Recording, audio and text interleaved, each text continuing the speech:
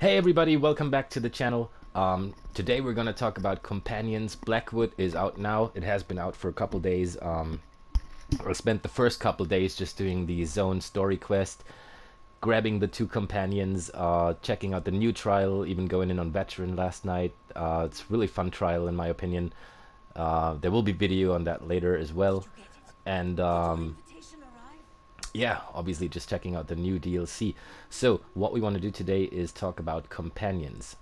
If you have unlocked them doing the quests, they will be in collections, allies, companions, and then you can get either Bastion Helix or Miri Elendis or both of them.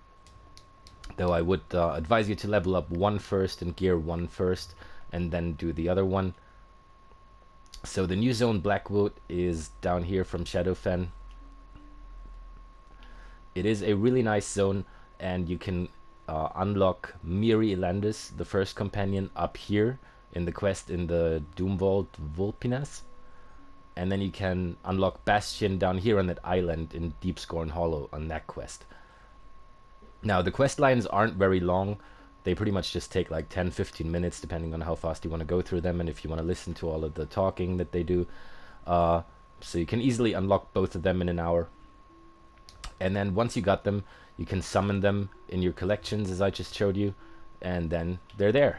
This is pretty much Bastion Helix, my companion at the moment. Now, you will have a new slot here in your inventory for companion items.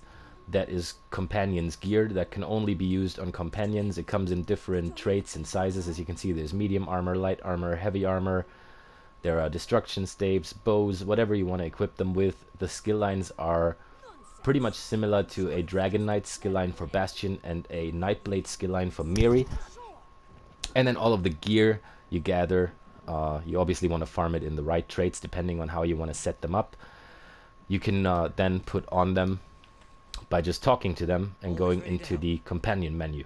This actually took me quite a while to find because I was looking in my own menu and seeing where I can use the companion skills. But the companion menu is very nice. There is such a thing as report, which basically just means if they like you or not. As you can see, mine is on the edge of yellow to green, so I guess that guy kind of likes me. It says he counts me as a friendly acquaintance. So this is your overview with your XP progress. They can be leveled up to level 20. Mine is level 11 at the moment, and it will show you how much XP they need to the next level, and also how much they like you or view you as a friend or not. Obviously, then you have equipment and skills, which we'll get into in a second, and we have collectibles as well. You can put costumes on them, so all of the costumes that you gathered so far for yourself you can use on your companion as well. And you can choose mounts for them, so all of your mounts, even your apex ones or stuff, whatever you have gathered so far, you can assign to your companion. And then whenever you get on your horse, the companion will also get on their horse and follow you around. Alright, let's get back into the menu real quick. So, Bastion is an Imperial, and he has that passive Tough, which increases his max health and his max damage done by 3% each, so he makes a really good tank, but he also makes a pretty good DD as well. I set mine up as a tank because Miri makes a really good magic or stamina DPS, so I decided Miri is going to be my DPS companion and Bastion is going to be my tank companion. Now, they do have several skill lines. There's a class skill lines. As you can see, he's sort of a Dragon Knight. Then you have Ardent Warrior. This is sort of like Stone Fist from a Dragon Knight. This is like Flame Leash or Flame Whip. And then this would be like Searing Strike, which is a Flame Dot that you can have them use. Draconic Power is more of the tanking skill line. You have Drake's Blood here, which is a heal for him. So it's pretty much like Green Dragon Blood from the actual Dragon Knight skill line. Then you have the Claws here, which the actual Dragon Knight has as well, that immobilizes enemies. And Blazing Grasp, which would be the chain to pull enemies in for stacking. And then you have Radiating Heat, which has a heal here. And then it has the shield here, you know, the... I forget the name of the actual Dragon Knight skill. The Igneous Shield, I think it is, right? And then Searing weapons, which will actually cause your own light attacks and his light attacks to do and heavy attacks to do 15% more damage for 8 seconds. Unfortunately, this has quite a long cooldown, so like about 15 seconds. But who knows? This might be very nice as well for a little damage boost there to your light and heavy attacks. You have all of the weapon skill lines, so you can obviously equip him with whatever you want. Dual wield, one-handed shield, two-handed bow, destruction stuff, restoration stuff, whether you want to set them up as a tank or a healer or a DPS. As you can see here in the one-handed shield, he actually has a taunt, so this is kind of like pierce armor from the actual one-handed shield skill line, which will taunt the enemies for 15 seconds. This will cause them to rush to an enemy and stun them. And then on guard is bolstering defenses, granting a damage shield that absorbs 25% of their max health. So you can really set these guys up as whatever you want. For me personally, for the things I've unlocked so far, I've got the taunt here, I've got the green dragon blood and the shield, so he can heal himself and shield me and himself and taunt enemies. And then I'm about to unlock the other 2 slots here, which I will probably fill with the Fighters Guild or Undaunted skill lines that they do have as well. So the guild skill lines work a bit differently. You've got Fighters Guild, Mages Guild, and Undaunted here. And as you can see, Undaunted, he even has a Blood Altar or a Bone Surge shield that gives synergies to you. So both of these abilities I will probably use because of the synergies. And how you level up these skill lines is a bit different. You don't need to collect books or do dolmens or kill undead and Daedra or stuff. But you will have to do daily quests with your companion equipped. Now, we're in Mournhold at the moment because it's a nice place to show you. Fighters Guild is right here, Mages Guild is right here, and then the Undaunted Enclave is right here. So your daily, the blue arrow, your daily Fighters Guild quest in here, that will require you to do 3 dolmens in a certain area, either say Glenumbra or Greenshade or something like that. Then the Mages Guild quest is in here, which will always require you to grab a relic out of a chest in a public dungeon. And then obviously out here with the Undaunted Enclave, you have not the pledges, but the 4th guy that has a daily quest. He's in Mournhold, he's in that tent here. This guy, Bolgrul, whenever he decides to spawn in, he will give you a daily quest for a delve, and you'll have to collect a couple things and kill the delve boss. So these 3 quests are the ones you can do every day to level up your companions' Fighters Guild, Mages Guild, and Undaunted skill line. And then obviously you have the armor skill lines. I found out recently they only level if you have 5 pieces of armor equipped. So you can unlock them by putting 3 pieces. So I have not unlocked the light armor here, as you see, because I don't need that if I want him to be a tank. You need to put 3 pieces of light, medium, or heavy armor in to unlock the skill lines, but to actually level them up, you need to wear 5 pieces of armor. So you need to wear 5 pieces of heavy armor to level up the heavy armor skill line and unlock these abilities here if you want to use them. Now let's quickly have a look at the armor skill lines, because it's a bit different from the normal armor skill lines and passives that we have in the game. The heavy armor actually increases the amount of damage you can block and increases your healing received. So that is very nice for tanking, just like it would be normally. But then you have the medium armor, which increases your damage done by 1% for each piece of medium armor equipped. So it might actually be a good choice to, even if you want to have your companion be a magicka damage dealer with a destruction staff, to just use 5 pieces of medium armor anyway, because this will increase your damage done by 1% for each piece of, so you will have 5% just increased damage.